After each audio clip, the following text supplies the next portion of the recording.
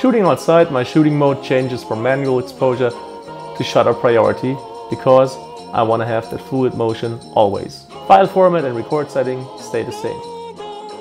Of course, my focus mode changes from manual focus to continuous autofocus. My focus area is still wide. Autofocus drive speed changes from slow to fast because outside things can happen quickly and I want the focus to be there. I set the ISO to auto. I put in a limit of 3200 though. Meter mode, white balance and creative style, aka picture profile, stay the same.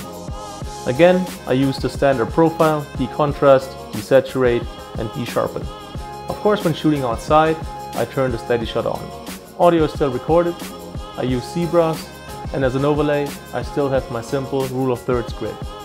Peaking is irrelevant because when continuous autofocus is turned on, the peaking doesn't show anyway. I will give myself the ability to digitally zoom on top of the optical zoom. I prefer though to not use that option. On a cloudy day, I might actually lower the monitor brightness. On a very sunny day, sometimes it helps to crank it up. I usually prefer to save on battery life though. The power save start time is usually a very low number, between 1 and 2. Again, to save on battery life. If you found this little tip helpful, please make sure to leave a thumbs up, it'd be greatly appreciated. Any kind of comment or feedback is welcome and I'll try to answer quickly. If you want to support the channel, check out the video description. There are a lot of product links that might be interesting for you. In any case, thank you so much for your time, thank you for watching and see you again soon.